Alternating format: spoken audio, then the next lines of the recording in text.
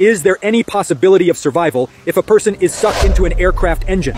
Firstly, you need to stay absolutely calm and not panic, because such incidents do occur frequently.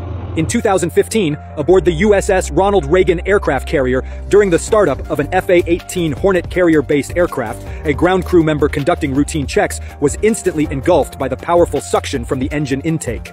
There was no time for a scream before they were turned into a mist of blood. Simultaneously, this incident wrote off the engine, worth 10 million USD. Now, how powerful is an aircraft engine? Taking the Boeing 737 as an example, the intake capacity of its engine is 700 pounds per second. For the more advanced Boeing 777, the intake capacity of the engine reaches 3,100 pounds per second.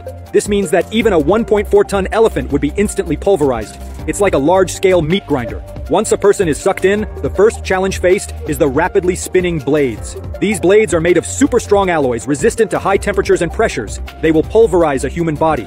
Most of the shattered remains will enter the compression stage, and then, after passing through the high-temperature turbines, they'll be expelled as exhaust gases. So, once sucked into an aircraft engine, not only is survival impossible, but there won't even be a complete body left. Now, have you ever wondered, why not install a metal mesh protective cover at the engine intake?